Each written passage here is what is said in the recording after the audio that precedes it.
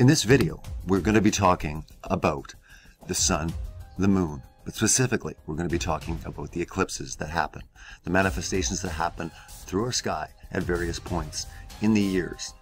We have a few that are coming up in the months ahead, also into 2016. But specifically, I wanted to talk about the sun. Now, we have been told, do not look at the sun, ever. It is dangerous, it will burn your pupils, and this is where it gets very interesting.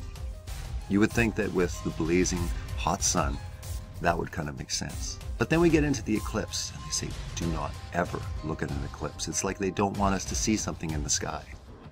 What are they hiding? Is it that they're trying to protect us? Or is it they're not wanting us to see clearly, truly, what's happening in the sky? Maybe their lies would be exposed. We're told that the sun is 93 million miles away from the Earth. We're also told that the sun and the moon appear to be the same size in the sky. The explanation is that the diameter of the sun is almost 400 times the size of the diameter of the moon. The distance of the moon to the sun is 400 times greater. Therefore, this is coincidence. There is never coincidence, and this is what we want to investigate. The model that we have been told is a lie. Not only has it been a lie, there are certain things that are in the sky they don't want us to know.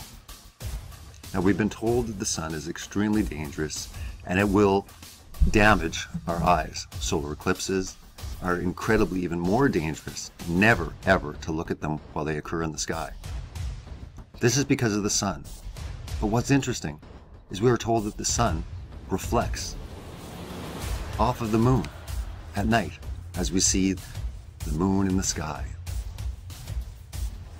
Now, have you ever been told never to look at the moon? We know that's silly.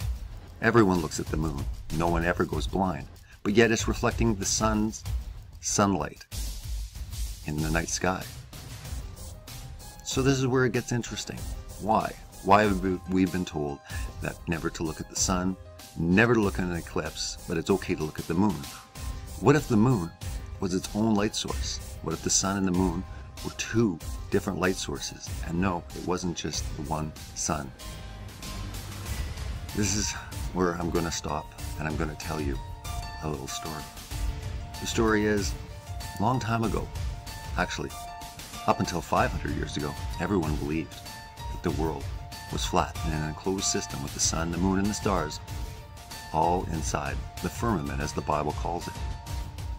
It's interesting that all of a sudden Copernicus comes out and explains a new heliocentric model, and everything starts changing.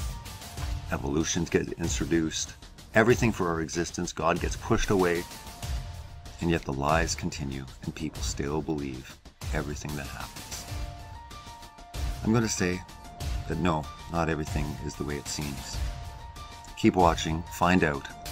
In the beginning, God created the heaven and the earth. The earth was without form and void, and darkness was upon the face of the deep. And the Spirit of God moved upon the face of the waters. And God said, "Let there be light." And there was light. And God saw the light that it was good. And God divided the light from the darkness. And God called the light day, and the darkness he called night. The evening and the morning were the first day. And God said, "Let there be a firmament in the midst of the waters, and let it divide the waters from the waters." And God made the firmament, and divided the waters which were under the firmament from the waters which were above the firmament, and it was so. And God called the firmament heaven. And the evening and the morning were the second day. And God said, "Let the waters under the heaven be gathered together unto one place, and let the dry land appear." And it was so. And God called the dry land earth, and the gathering together of the waters called he seas. And God saw that it was good. And God said, "Let there be lights in the firmament of the heaven to divide the day from the night, and let them be for signs and for seasons and for days and years, and let them be for lights in the firmament of the heaven to give light upon the earth." And it was so. And God made two great lights, the greater light to rule the day, and the lesser light to rule the night. He made the stars also. And God set them in the firmament of the heaven to give light upon the earth, and to rule over the day and over the night, and to divide the light from the darkness. And God saw that it was good. And the evening and the morning were the fourth day.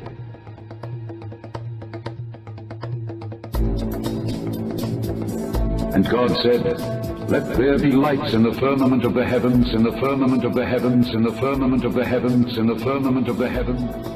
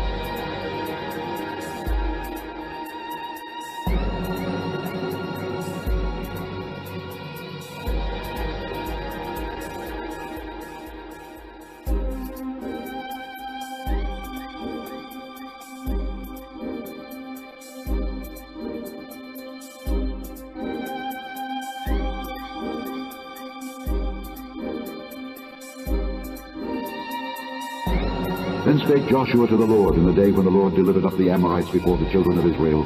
And he said in the sight of Israel, Sun, stand thou still upon Gibeon, and thou moon in the valley of Ajalon. And the sun stood still, and the moon stayed, until the people had avenged themselves upon their enemies. Is not this written in the book of Jasher? So the sun stood still in the midst of heaven, and hasted not to go down about a whole day.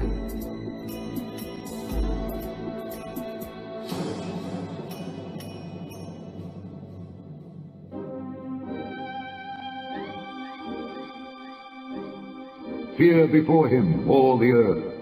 The world also shall be stable, that it be not moved. The Lord reigneth, he is clothed with majesty. The Lord is clothed with strength, wherewith he hath girded himself. The world also is established, that it cannot be moved. Say among the heathen that the Lord reigneth. The world also shall be established, that it shall not be moved. He shall judge the people righteously.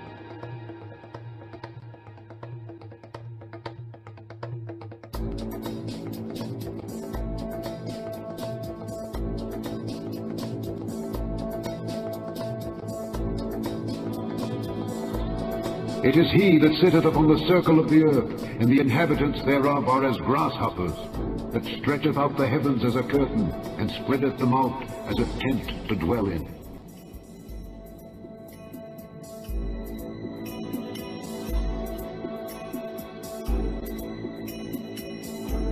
It is he that sitteth upon the circle of the earth, and the inhabitants thereof are as grasshoppers, that stretcheth out the heavens as a curtain, and spreadeth them out as a tent to dwell in.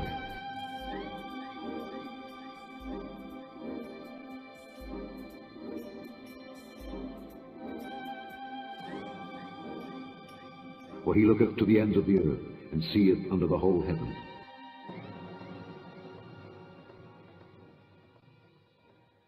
We need to always look to the Word of God to find out the truth about the sun, the moon, the stars, the earth even we live on. This will help us to clear up any misunderstandings that we've been told about the lies throughout history, even up to present day. Look up at the sky.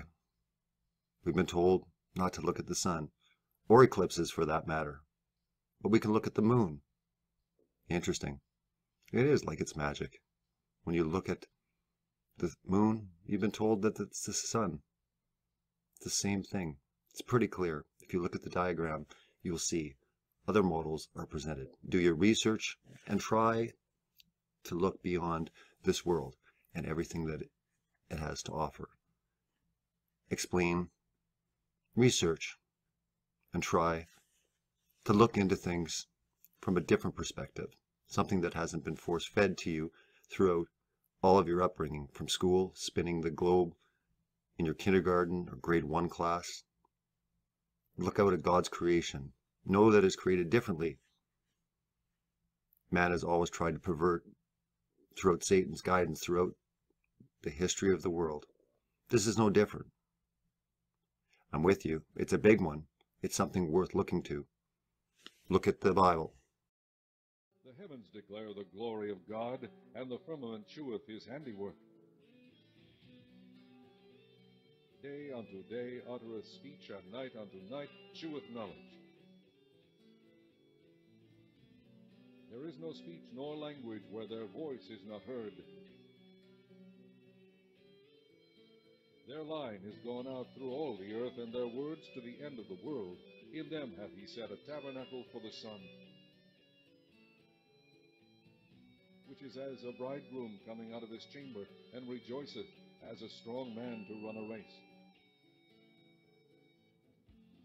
His going forth is from the end of the heaven, and his circuit unto the ends of it. There is nothing hid from the heat thereof. The law of the Lord is perfect, converting the soul. The testimony of the Lord is sure, making wise the simple. The statutes of the Lord are right, rejoicing the heart. The commandment of the Lord is pure, enlightening the eyes.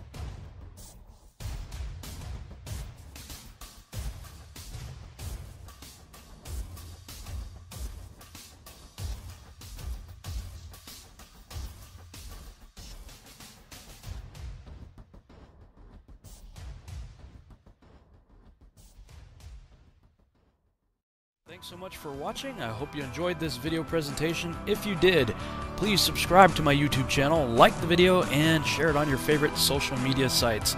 There's a lot more to come, so stay tuned and we'll see you back next time.